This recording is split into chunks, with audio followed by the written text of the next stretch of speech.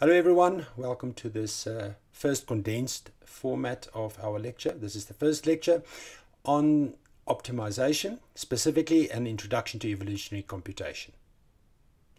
Now we all know what evolution is, so I'm not going to spend more time on that, but in this module we're going to use evolution as a kind of a biological metaphor, if you will, to solve various computer problems.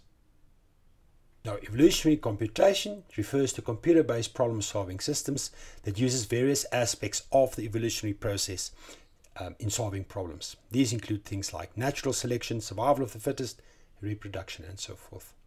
Now, there are 5 key components in any such algorithm. The first of which is an encoding scheme, and this encoding scheme allows us to model a solution, a possible solution to the problem, as some kind of chromosome inside the algorithm. Then we need some kind of function, and that's going to evaluate the fitness of the solution. This fitness refers to the fact that some solutions might be better than others, and of course we need some way to evaluate that.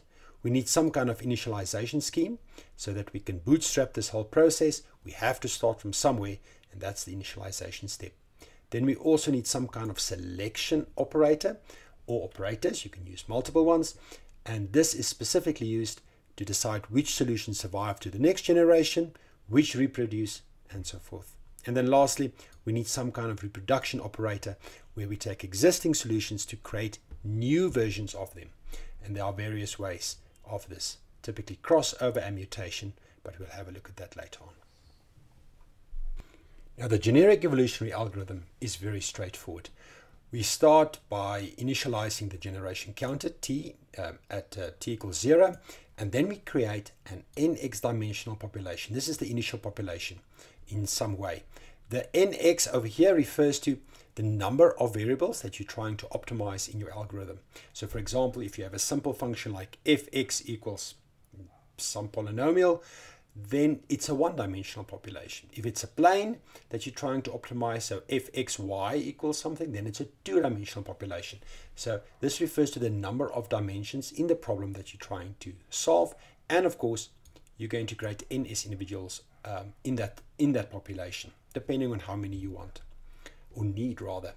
Then, while the stopping condition is not met, some kind of stopping condition, we're going to first of all evaluate the fitness of every individual xit in the population. So this is the fitness function. Then we perform reproduction to reproduce offspring, either mutation or crossover or combination, and then we select a new population from to go to the next generation. This could either be only from the children, maybe it's parents and children, it all depends, and then we advance to the next generation. So this is the generic evolutionary algorithm, and all of our GAs, or EAs rather, are going to be based in some way on this generic algorithm. Now, as a simple example of evolutionary algorithms, let's consider this artificial life simulation. So what you see here is a number of critters, and they are placed in a world with green dots and red dots. Red is poison, green is food. They can sense both, and they have to use this sensing in order to turn towards the food, avoid poison, and that way they need to survive. If they don't find enough food, then they die. Once a critter dies, any 2 existing ones are used to create a new offspring. The idea is then that those that survive longer will have better genes, and in that way they will get to a point where they are able to actually survive. Now, as you can see in the initial population, they don't know at all what to do. So they die off quite quickly in the beginning. But let's see what happens if we leave them for a while. As you can see here, after a number of generations, they are actually able to locate food. They move in a more controlled manner, and the evolutionary process in this way has improved them to such an extent that they are able to locate the green particles, which is their food, and of course avoid the poison. It's important to note that none of this behavior was programmed into the algorithm. The algorithm discovered all of this behavior on its own. Now, the characteristics and the traits of individuals are stored in long strings called chromosomes. Each of these chromosomes consists of millions of genes, the smallest unit of information. we need some kind of equivalent to this to store our solution as well. So let's see how that happens. Now the first step is to find an appropriate representation for the candidate solutions. Most EAs represent solutions as a vector of some kind of specific data type. Genetic programming is an exception to this as it uses trees, but typically the choices are either the classical representation for discrete values using a binary string of some fixed length. You could also use an array of, let's say, integers and also floating point values, and these are all equally valid. A combination of this, of course, is also possible, but your operators then require some careful thought. So evolutionary computation algorithms are stochastic population-based search algorithms. The standard technique to initialize your initial population is to just generate a whole bunch of random individuals with random values in the chromosome.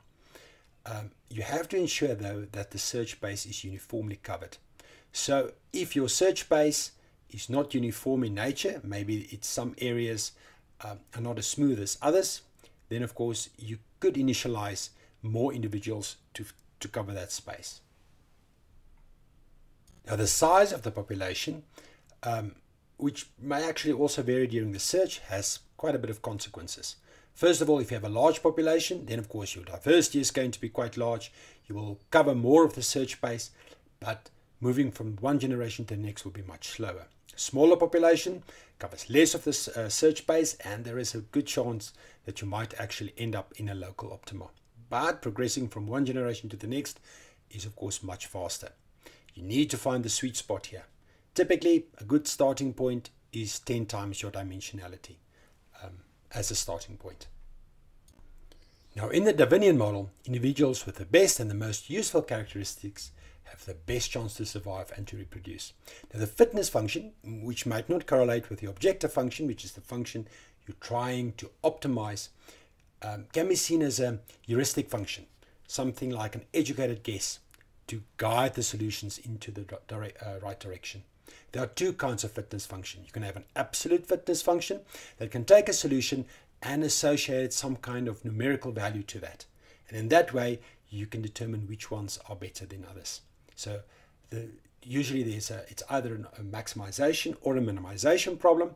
If it's a maximization problem, for example, then the higher the fitness value, the better the individual becomes.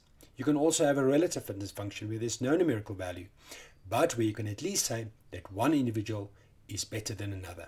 And in many problems, this is the only solution that you do have. Now, the next component of the evolutionary algorithm is, of course, selection.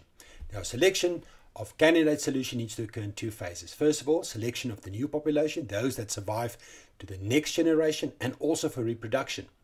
Now, each selection strategy has what's known as a selective pressure or a takeover time, which relate to the time needed to produce a uniform population. Over time, all the solutions are going to be very, very similar, and this is what that takeover time refers to. Now, when you have high selective pressure, you have a short takeover time, and this tends to decrease diversity quite quickly. Low selective pressure has a long takeover time and increases diversity. This plays heavily on this whole concept of exploration versus exploitation. You want exploration in the beginning of the program or the beginning of the algorithm to find good areas where optimal solutions may hide. And then exploitation is where you actually, in that area, you pinpoint the exact solution that you want. So the first selection strategy is, of course, random selection. Now this has the lowest selective pressure. It has high exploration and low exploitation. Each individual has exactly the same probability of being selected. Now with a proportional selection scheme, fit individuals have a greater probability of being selected. So let's say we have a maximization problem. So the higher the value, the better the fitness. It can be defined as you see here in equation 1. So you have the fitness of the individual, as you see over here, which is scaled so that it's always a positive value over the sum of all the scaled fitness values of all the individuals, and that then becomes the probability of selecting that individual. Now, one algorithm that I would like to mention that you can use to implement proportional selection is, of course, the roulette wheel algorithm. that you see over here. Now with tournament selection, you select a small subset of the entire group, and from this subset you either select one or more individuals depending on what kind of selection that you want. The nice thing about this scheme is that you can fine-tune the selective pressure of the selection scheme by choosing the size of the population. If you, for example, have a very small subset or very small group that is participating, then of course you have low selective pressure. In the extreme case where your group is only one, you end up with obviously random selection. If your population is very large, or your subgroup is very large, then the algorithm actually starts getting very high selective pressure. So you end up with almost a kind of elitism selection scheme. Now with rank-based selection, you simply order your individuals from the best to the worst, and then you use a non-deterministic linear sampling approach to select an individual. And of course, using this approach, individuals that are stored in the beginning of the list has a higher chance of being selected. Something like this works quite well. So you take a random value from 0 to the number of individuals minus 1. So of course then the end value here is included, and then you take another random value from 0 to this value. So using this approach, individuals in the beginning of the array has a higher chance to be selected. Now with elitism, this simply refers to the process of selecting the very best individual in the population to survive to the next population, or the next generation. This is to ensure that the best genes keep on surviving. This of course has maximum selective pressure with absolutely no exploration taking place. Next, of course, is the reproduction operators. Now there are two main reproduction operators used in some form in all kinds of evolutionary algorithms. The first is crossover. Now this produces offspring by selecting the genetic material from selected parents, 2 or more. This tends to make more radical changes to the chromosome, almost like finding the tallest mountain to climb. Mutation, on the other hand, makes small random changes to the chromosome. So mutation probability should be kept very small. 2% is a good starting point, and then you can change it depending on the results that you are getting. Typically, this is used for fine-tuning an existing solution. In other words, climbing the high mountain that you have found. Of course, you also need to stop at some point. Now, you could just keep the algorithm running and keep on using the best solution that you found after some time, or you can terminate when you find that there's no more changes that's being made to the current solution, or the problems or the solutions modeled by the algorithm. That's another way to stop it. Thanks everyone for watching. So this is the first lecture. The next one will be on genetic algorithms and how that is a specific instance of evolutionary algorithms. Thank you and have a nice day.